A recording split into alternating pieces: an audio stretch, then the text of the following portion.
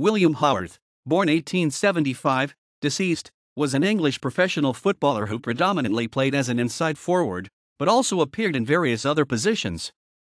He started his career with Accrington before joining Football League First Division side Burnley in December 1899.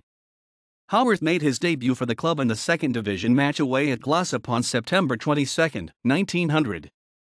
He went on to keep his place for the following 4 matches, with the team recording victories over Middlesbrough and Chesterfield, before losing his place to James Savage for the game against New Brighton Tower on October 27, 1900. Haworth played in the Burnley reserves for the remainder of the 1900-01 season, and he was unable to break into the first team at the beginning of the following campaign.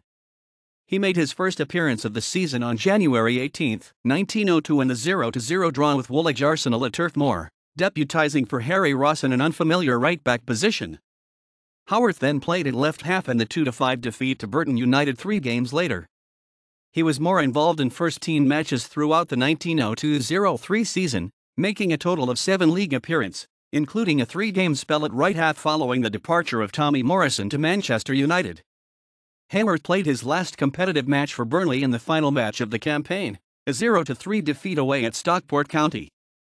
The team finished bottom of the league in the 1902-03 season, and manager Ernest Mangnall subsequently released several players, and Haworth was one of the men to leave the club in April 1903.